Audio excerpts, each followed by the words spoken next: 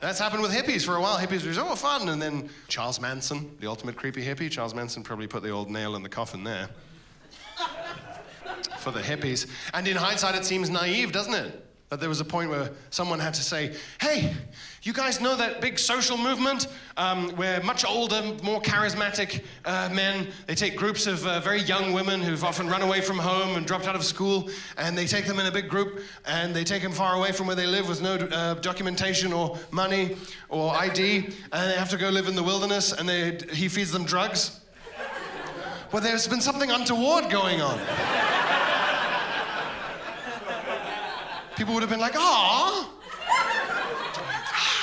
Charles Manson was the head of a fascist hippie death cult called the Manson family, and he convinced his followers that if they all went out and conducted a series of high-profile, brutal slayings of Hollywood celebrities, that would trigger a race war that destroyed the earth. And after that, the Manson family would rule the world. He was not clear on the details. He was an ideas man. A real blue sky thinker, Charles Manson. And they all did that. They did exactly what he said, and he went to jail for his whole life, as well he should. And then, mid-trial, Charles Manson got a big old swastika tattooed right fucking there. Right in the middle of his face. Big swastika. Which for me at that point is overkill. He doesn't need that as well, does he? Once your fascist hippie death cult has brutally slain a bunch of A-list celebrities in an attempt to bring about a race war that destroys the earth, we get it, Charles. You're unreasonable.